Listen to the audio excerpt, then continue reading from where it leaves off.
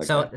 So this is a prayer song, an Ojibwe prayer song, and it was sung by where we're told it came from was the when the first father and mother were going about naming things, they understood that every breath was a prayer. It was a relationship with the Creator who was allowing them to breathe every breath. And so they're saying, "This is a great house. Anything you bring, I accept." And he's saying, "Creator, come into me. Creator, come into me." Now, so for those who say that we are just, you know, people who pound sticks on rocks, listen to the words. Listen to the words of the melody at the end. There are those that hear these all across Native America, but listen to it and then go listen to all the Indian songs. You hear the same thing. Don't forget we're sacred and we love you too. And we want to be a part of the family as well. And we don't want to be forgotten. And we want to be able to wake up from our genocide. And so I just want to share this song with you because it's always meant something to me every day. Again, don't judge me for my voice, okay? Is what I got. So, Aya gichi dawe bushkegin. Aya gichi dawe bushkegin. Yahweh, Yahweh, Yah. Aya gichi dawe bushkegin. Yahweh, Yahweh, Yah. Chimigwech. Thank you. Well, it was too short. Just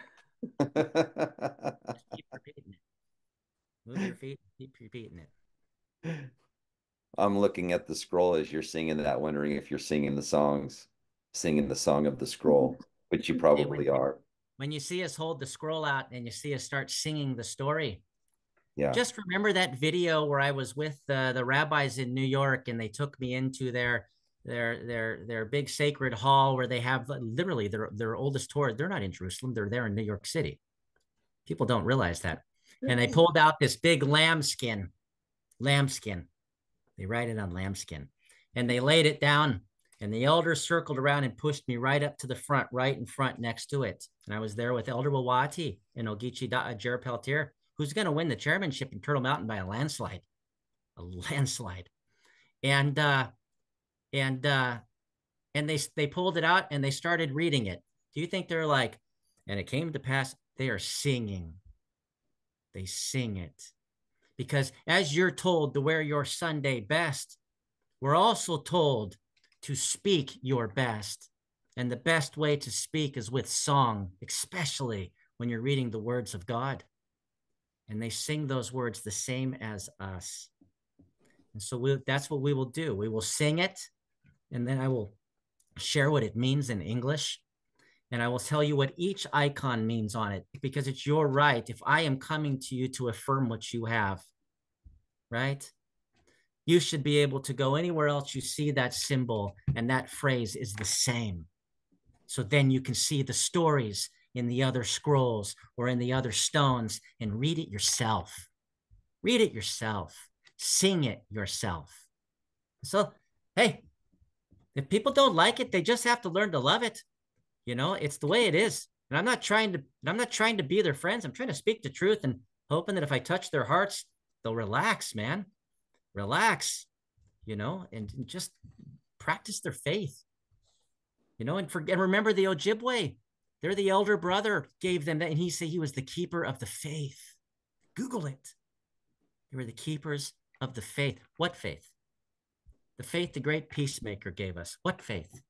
The faith the people of the star gave us 2,500 years ago when they showed up in a boat in the St. Lawrence River, frozen. Hello, Heartlanders. Frozen, and they came off and they knew we were there, so much so that they even knew that that great chief from my Dem, who ran the trading routes and the communication outside of the nation, to put antlers on his head, where they established our matrilineal line in my clan by leaving those two girls. No one can say that doesn't exist. All my grandmothers back were called women of the star, star women. So much so that whether they were in the Assiniboine, the Cree, or the Ojibwe, that was their title, Machiquayan Sutino Wasis. to call me good. So people need to really calm down and just remember, like Brian, I'm telling you, if the Orthodox rabbis don't have a problem, it should be the saints who are the ones rejoicing that we're going to have harmony in North America. Like really, and this should be something that shouldn't be people losing their minds on. You can cut this up however you want, but people should be like living their faith just a little bit. I agree. Bit. Yeah. Yeah. Let me show you an artifact that came from Burroughs Cave. Does this look like the Midegah,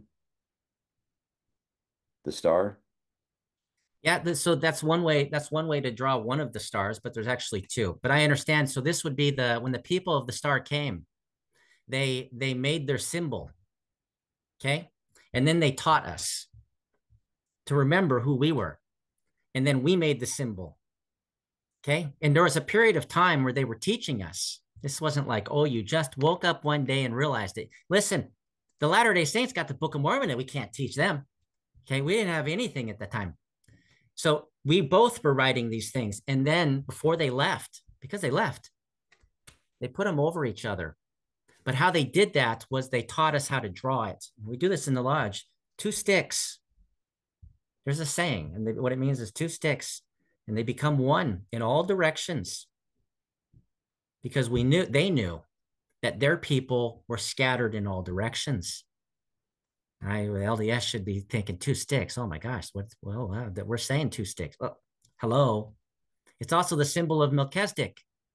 It should also remember that if we said that 70 times 7 generations or 10 times 7 generations, and a generation would have been 30 years, the same as the moon, and people say, what does that mean?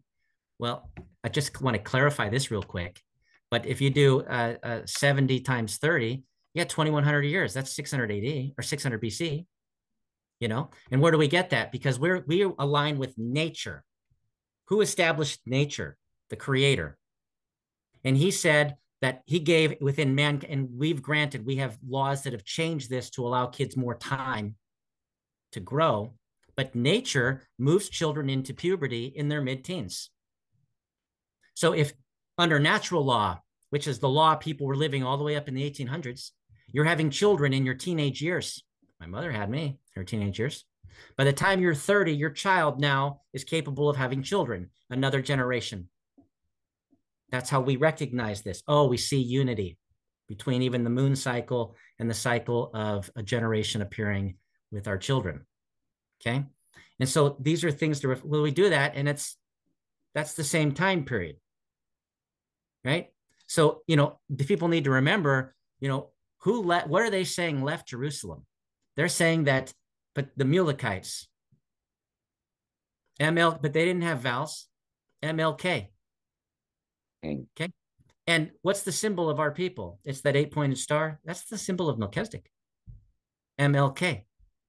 So we're just magically doing what you're doing with your Melchizedek priesthood because we're just like, we got lucky. We got lucky. Yeah, there's enough that even those artifacts that everyone said are fake that I presented to him, by the way, that you're showing with the Jewish writings.